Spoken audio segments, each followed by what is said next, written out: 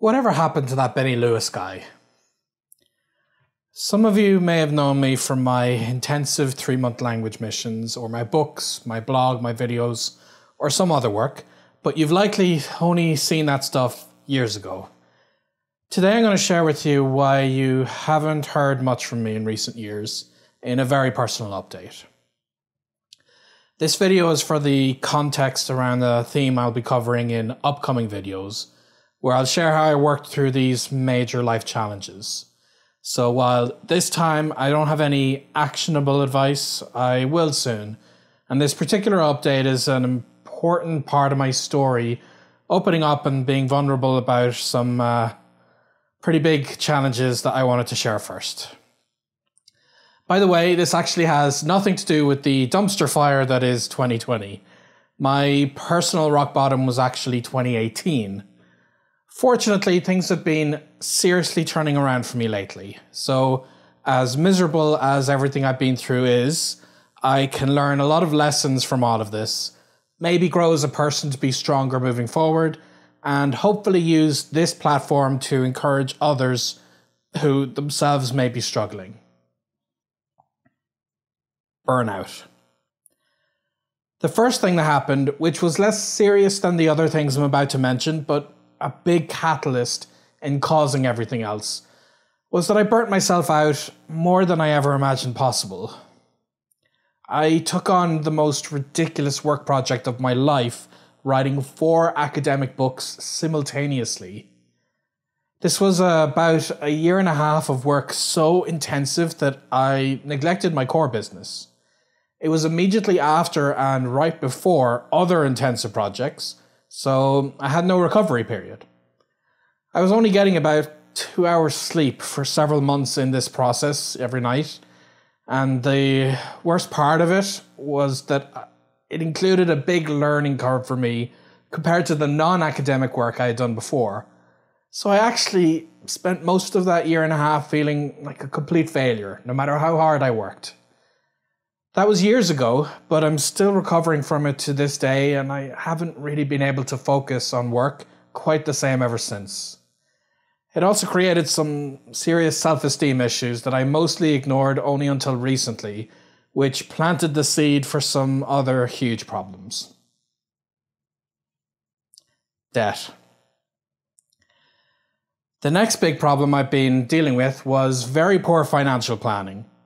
As bad an idea that taking on so much work with those books was, if I had gone to a cheap cabin in the mountains or something to do it, it would have been a damn sight better than moving to downtown Manhattan right as I started them. I was staying in the most expensive places I've ever lived in my entire life. They were tiny and I actually really hated them. I never felt at home at all in these places. I had so much work that I never even left those small apartments with the crappy views and constant noise from the traffic to even go out and appreciate New York. And one way that I dealt with the stress was to order food delivered all the time and to splash out on expensive things as a distraction. I burned through all my life savings and I needed to take out loans and keep dangerously close to my credit card maximum limits all the time. When the book writing project was finally done, I had an extravagant wedding to plan with a lot of unnecessary expenses. After this, I stayed in the New York area for several years, still wasting a lot of money to be in a city I never truly got to appreciate because I didn't have the energy to. And since I was burnt out, the time away from my core business was followed by time not being able to give it my all, which is why I never really got back to making content like I used to. But this meant that, as well as my personal debt growing, my company suffered financially too. I'll be forever appreciative to my team who stuck through very tough times because they were the ones keeping Fluent in 3 Months alive when I couldn't. Fortunately, I've been able to turn things around both in my personal and company finances, and I'll talk about that in a future video. Also, I moved to Austin, which is much cheaper and less stressful to live in than New York.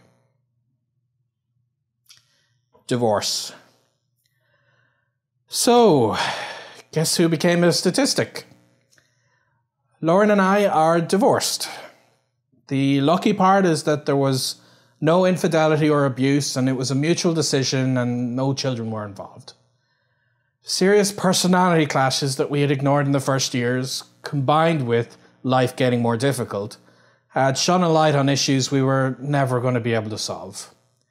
Being stuck in a tiny apartment and working on the academic books intimately together accelerated how aware of these clashes we were starting to become. We both truly loved the other person, but we were toxic for one another. We both thought we could eventually solve these problems, which is why we went ahead with the wedding. But even many couples therapy sessions combined with that couldn't help us, and we eventually had to part ways. The divorce itself was just a legal process that happened this year, and the separation at the end of 2018 was the right choice. But the part that really hurt was watching a love that I truly thought would be there for the rest of my life very slowly die right in front of my eyes. It's the most heartbreaking thing I think I'll ever experience in my life. We ended on friendly terms, but we cut off almost all communication for a clean break, and this dramatic change has made it so I'm dealing with this weird grief in all this time. Like, the most important person in my life suddenly died, even though she's fine, and even though I've moved on from her being my life partner. I'm still dealing with that grief and the sadness from so many regrets to this day, but I am definitely a lot more comfortable in my current situation now, and I'm relieved that I do get this fresh start. I've had some time to heal, which has been the most important thing that I've needed more than anything. 4. Depression. This one was hard for me to recognize because I pride myself in being an optimist who always tries to see the silver lining in situations.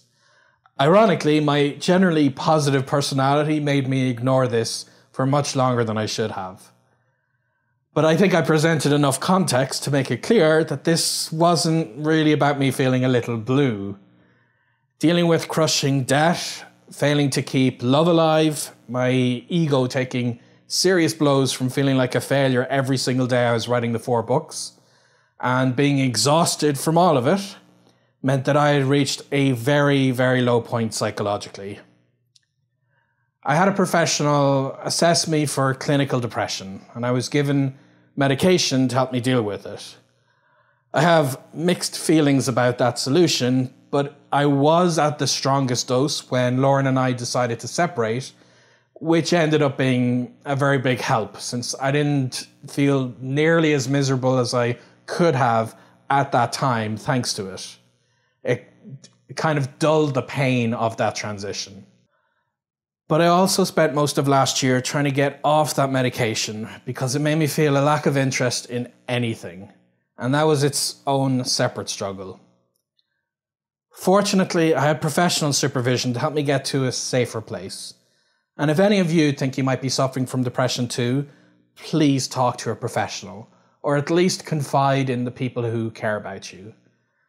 Part of the process can be very, very frustrating, but I'm very glad I was able to get help to work through the worst of it. I'm actually dealing with the feelings that got me down in the first place, and I've recognized the importance of honest and open communication, which is the reason I'm sharing all of this with the world. I can still be true to my optimistic natural personality while also not forcing a brave face for the sake of, for lack of a better term, toxic positivity. And that's my story. There are other challenges I've faced in these years too, like obviously putting on weight, having my residential status put in doubt at a time I wasn't up for moving my entire life to another country, and some other things. I haven't completely solved or gotten over everything I mentioned today, but I am at least safely on the road to recovery. I know 2020 has been a really rough year for many people, so I by no means think I've had a harder life than other people.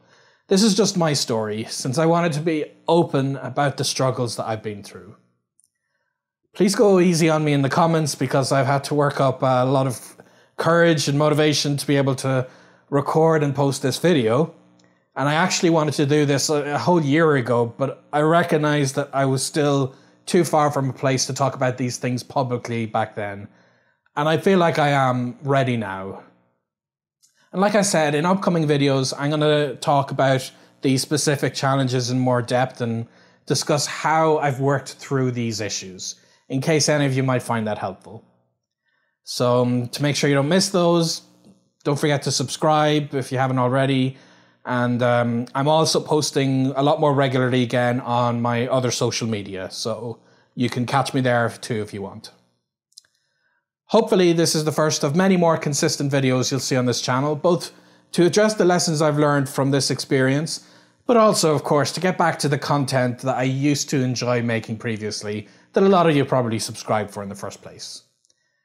So until then, thanks so much for watching and take care of yourselves.